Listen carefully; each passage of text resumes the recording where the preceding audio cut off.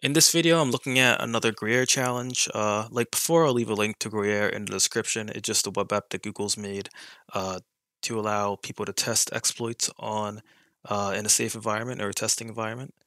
The challenge I'm looking at specifically is the DoS Quit the Server challenge. DoS standing for Denial of Service. This challenge wasn't too bad. It just took a little bit to find the right file in order to perform the DoS attack. And in order to find the file, I use Zap. Zap's kind of nice because it allows you to basically just put in a URL. I already have it loaded here because it took a bit to look through all these different pages and files. But put in URL. In this case, you would use your Gruyere URL, and then you'd press attack. I have traditional spider on, and I also have it in standard mode.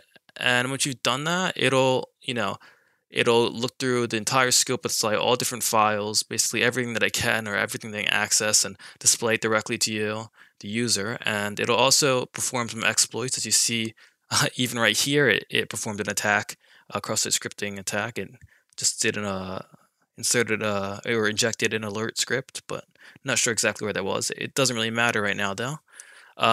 So in order to perform this exploit, and specifically, we want to find a file that controls the server itself, since we're trying to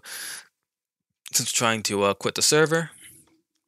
To do this, I just looked through different resources on the site inside his app, and it made the process pretty quick, a lot quicker than other methods. In order to find the right file, what I did was I went under the folder code, then I went under the folder resources, which makes sense since the whole entire server would share the resources folder and the different pages on it.